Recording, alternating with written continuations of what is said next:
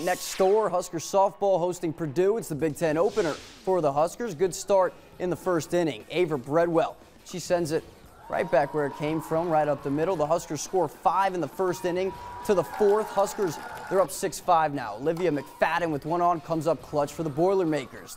Tyrena Jones, she beats the throw at the plate, and we're tied at 6. Sixth inning now. Brooke Andrews at the dish with 2 on. She was the hero on Wednesday.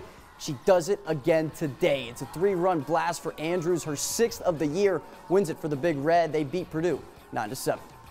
A lot of these games are going to be close and tight, but hopefully we can not wait till the end in every other game. I mean, that was a back and forth game, and I didn't feel like either team gave in at all, and I'm just really proud of our fight.